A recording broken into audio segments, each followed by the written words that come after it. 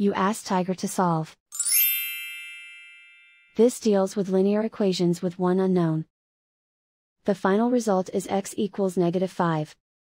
Let's solve it step by step. Group all x terms on the left side of the equation.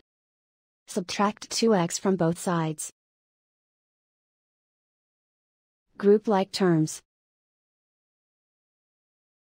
Simplify the arithmetic. Group like terms.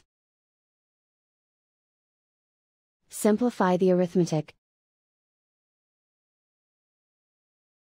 Group all constants on the right side of the equation. Subtract 9 from both sides. Simplify the arithmetic.